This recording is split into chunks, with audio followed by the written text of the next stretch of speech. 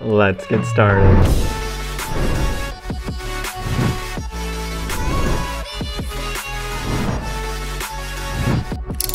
Alright you guys, I just got 2 boxes in the mail and I wanted to unbox them in front of you guys because they're gonna really improve my videos. And if you saw the thumbnail already, you probably already know what this is. But without further ado, let's get to the unboxing. We are going to be unboxing this MV7 podcast microphone. Welcome to better sound. That is what we like to see.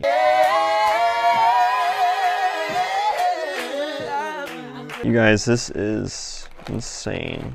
Okay, so I gotta be careful because this is the actual mic part. So it comes in this nice packaging like so. This is super nice looking, you guys. Look at that. I did decide to upgrade my audio. Right now I'm actually recording the audio through a lavalier mic, but I wanted to get the Shure MV7, which is this right here. So this is actually the little brother of the Shure SMB7, which is a little longer in length and also longer this way as well. And usually you do not have the capability of turning this all the way around like so. This is the XLR input, headphone jack, and then the micro USB port. So this is the main reason why I wanted it, because if I get a microphone where it needs like an amplifier and a cloud lifter and all that, it's gonna add up to be a lot. This was alone just $250. They are not endorsing me by any ways, and I'm just giving my honest opinion. And so far, I really like the look of this. It's super nice. Now we're gonna get to this random box right here. I got the actual Shure SM7B filter to go with the MV7 microphone. When you talk into this microphone, this top right here, it's okay, but it's kind of flimsy, and this one's a little bit more sturdy, and also it helps kind of filter out those P's and B's when you are talking into the microphone. So this is only $14 extra to kind of avoid that situation, and I kind of want to just be able to automate my entire audio experience. So I figured 14 bucks to have just a full-on, just awesome setup with a microphone would be a great investment. Now that we have this, I am going to go to the next box. So this Rode PSA1 is supposed to be only $100, but on Amazon right now, for some reason, the only option in order to get it at a reasonable time was $140. And the microphone with the pop filter, that was $264 total. So this is the Rode PSA1 clamp. You would just put this right there, and then you can just clamp it on your desk. I watched a YouTube video of this when a guy opened this up and it kind of whacked him in the face. So I'm gonna set up with the microphone and get back to you guys. All right, so I'm back from setting up this Shure MV7 microphone. So I'm not gonna lie, you guys, I recorded this yesterday, unboxing it. All that went good, smoothly, got all the audio recorded. But when it came to recording what I thought about this after building it, none of that audio was picked up just because I made the mistake of not actually adding this microphone to OBS. So I'm gonna do that now. So basically, my thoughts on this entire setup, I'm a huge fan of it. So at first, building it was a little confusing just because it's me. Honestly, it should not be confusing for anyone to set this up. There's no screwing of anything. You don't need a screwdriver. You literally just take it out of the box, attach it to your desk with that little clamp, and then you're good to go. As you're expanding it, you just have to make sure you don't smack yourself in the face. That's one thing I noticed that you can do if you're not careful, because this thing, it has a lot of suspension to it. So technically, if this microphone right here was not attached to this boom arm, this thing would go super high up and it would be kind of crazy. So we're going to try to avoid that from happening. Obviously with the microphone on it, it's not going to actually happen. You can move it to wherever you want. If you want it right there, if you want it up here, great. It will move wherever you want it, which is awesome. Same with my audio. Sorry about that, you guys. Now, in terms of this beautiful thing right here, this is where all the magic happens. The Shure MV7 microphone. So in order to change the volume is you just go right here, and you can just swipe like this, and that's going to allow you to decrease the volume. I'm not sure if for future videos if I'm going to wear headphones while doing tutorials, but it does help me hear, you know, if I'm like way over here and I can't hear myself in the microphone, but then I get closer, it's going to allow me to know whether or not it's actually getting through the actual microphone, which is nice. You can even do ASMR with this microphone. So let's say you're wanting to put a lot of emphasis on a certain part of your video. You could be like, this is ASMR. This is the first time ever doing ASMR. How does it sound? Or you can just talk normally, which is great too, which most people probably should do, to be honest with you guys. But just know that these lights right here, super fun to play around with, super easy.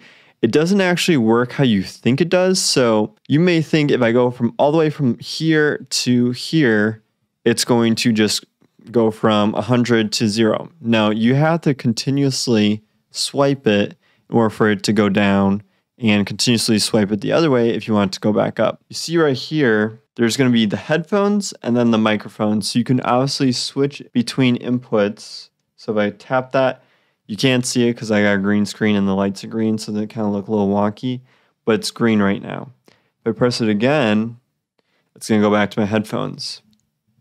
If I hold it for 2 seconds, they say about, it's going to have a split, so you can choose how much of the microphone you want to hear versus how much of your headphones you want to hear.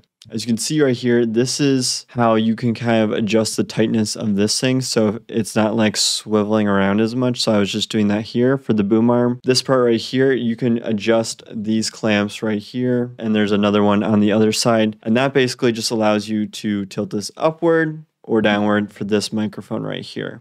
Now, in terms of the boom arm itself, it goes out pretty far, and it can go down pretty low as well. So if you don't want it in the shot, you can probably make that happen, which is awesome. Also, another cool thing on this microphone, and I'm not sure how often you would do this, but maybe like you're in like a conference call, there's actually a mute button right here. So if you can see right here, you can hit that.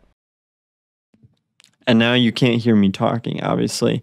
So if I try to explain what the mute button is, I'm mute. It's going to be an epic fail, you guys. So I'm not going to try to do that. So the Shure MV7 usually does not come with this pop filter. It actually comes with this pop filter right here. So if you watched me unbox it, this is what was originally on the Shure MV7 microphone. But what I decided to do was buy this pop filter right here, because this is supposed to get rid of all the different plosives that you say with the P's and B's in your types of talking. So if I go like puh, puh, it probably sounds like you still hear those plosives just because I'm so close to it. But if you had this on, it's going to sound even worse. And also, this little pop filter is super flimsy. And I just was watching a bunch of YouTube videos where almost every single person ended up going with this because it's only like 14, 15 bucks. I'll have a link in the description below if you want to get this extra add-on. It just came with the actual Shure MV7 microphone, which is great. So once I got the microphone, I also got the pop filter with it. Another thing to note with this is that the reason why I chose this microphone out of all the different microphones out there is, one, price and the ease of use. So the fact that it's a micro USB to a USB-A or USB-C, I can just plug it directly into my laptop and then I'm good to go. I don't need an amplifier or a cloud lifter. The gain on this is pretty solid, and if it's not good enough to what you like, you can easily max it out. Right now, it's actually maxed out to full capacity, and I'm going to show you guys the settings in just a little bit, but the ease of use of this is insane.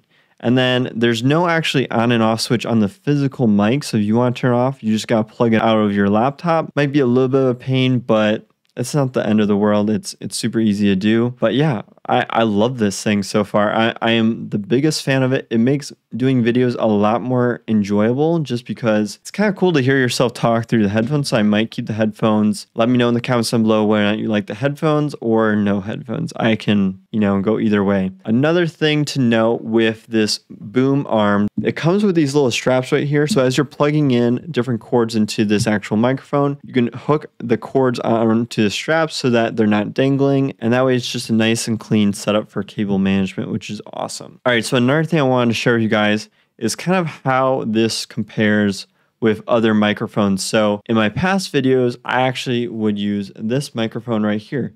It's kind of blended in because I'm wearing a black shirt, but it's just a simple lavalier microphone that you can clip on any article of clothing, and then you plug it directly into your phone. So this is actually not compatible with plugging into computers. It's only compatible with phones and cameras and other devices like that, but not actual computers. So if you are wanting to get this lavalier mic, I'll have it in the description below. But I just want to do a comparison test real quick with how this sounds versus the Shure MV7 to see if I actually upgrade my sound. Now, my ears are not that good in really determining the difference between the sound, but I know the quality has to be better with this microphone. All right, this is a test of what the lavalier mic sounds in comparison to the Shure MV7. All right, so now we're gonna move to this Shure MV7 microphone.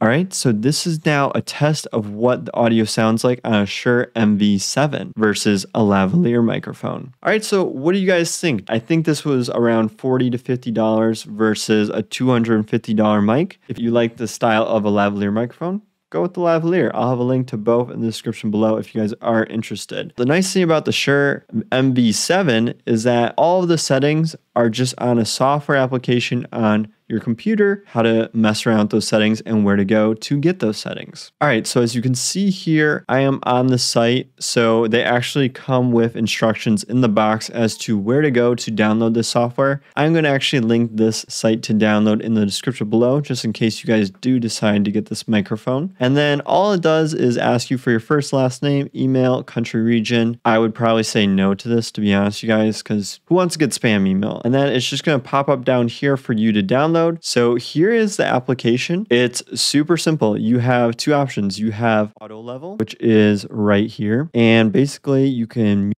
here. Probably can't hear me saying you can mute your mic right here. You can choose whether or not you want to hear your mic more, or if you want to hear your computer more. Maybe you're playing games and you just want to have it 50-50. That's always an option. Let's say you're near the microphone, so you need to be super close to the mic in order to talk to it, maybe in like a podcast kind of style. Or if you are far from the microphone, you can talk, at a kind of okay distance from it, and it'll still auto level and adjust to pick up the sound properly. If I ever did the auto level option, I would probably have it on far, just because I'm not going to be talking like this all the time and going through a tutorial. It's just not going to happen. Next, we have the dark mode, natural mode, and bright mode. Now, I can't really notice too much of a difference, but it's supposed to kind of bring out the heavier tones of my voice, just how I normally talk, maybe a little bit more vibrance to my voice. Now, where I really like this application